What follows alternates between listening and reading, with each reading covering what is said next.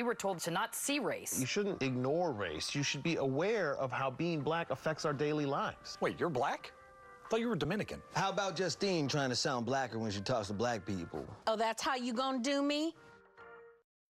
The issues of the day come to a new Superstore. I've experienced a ton of anti-Asian racism since Corona started. Yeah, customers have said some really terrible stuff to us. I've been getting that too, and I'm Hawaiian. Well, you look Asian to white people, so don't go thinking you're cleaner than us.